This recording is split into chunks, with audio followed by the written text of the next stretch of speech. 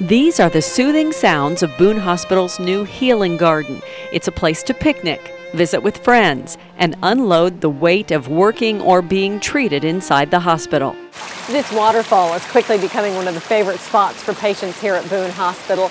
The tranquil sound of the water is a pleasant change from the beeps and hums of the medical equipment in their room. If you can go outside, take a deep breath, de-stress a little bit, it just gives you a different perspective. Whether you're a family member, whether you're a patient, maybe you're an employee that's had a difficult time, it's sad for them, it's beneficial to everyone.